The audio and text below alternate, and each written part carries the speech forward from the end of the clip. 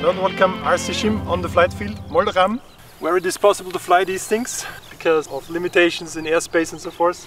Frankly, the largest copter that I've ever seen, the largest drone. Radar, whatnot, flies 20 to 40 minutes depending on configuration and weight. It has a winch system. It can go for 16 kilometers of range. It can be folded like your Mavic. It's a bit heavier than your Mavic, 33 kilograms and almost 66 kilograms with the 2 packs. 38 amp hours and 52 volts. Massive packs, 2 of them.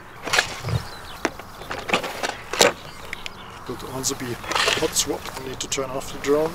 This Tupperware box is the parachute. You can deploy the parachute with the press of a button on the remote, but only once obviously.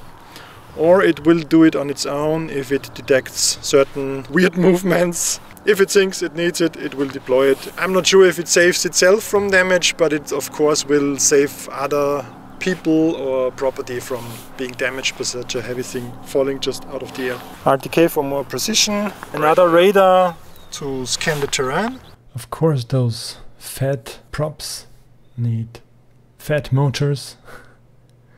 And fat motors rely on beefy ESCs, these things here, and obstacle sensors and whatnot. Currently in winch mode. It looks a bit weird from this angle though.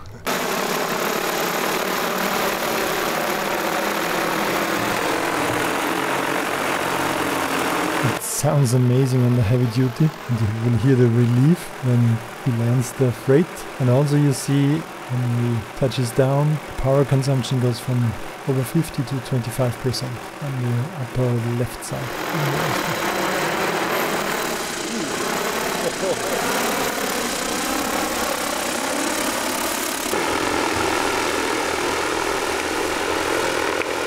And that's the other cool thing, if your freight sways back and forth, the craft will control the swing and counteract it.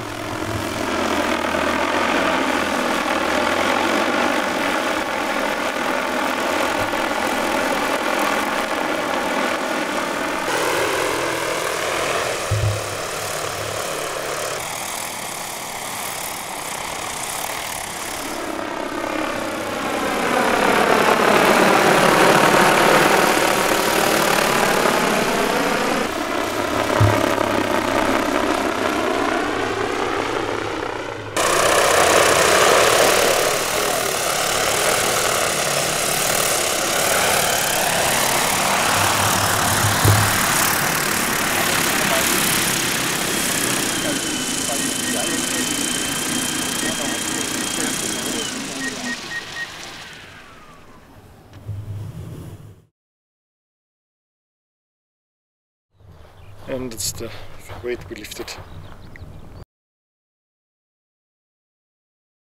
Let's see some more air-to-air footage. My drone is bigger than your drone.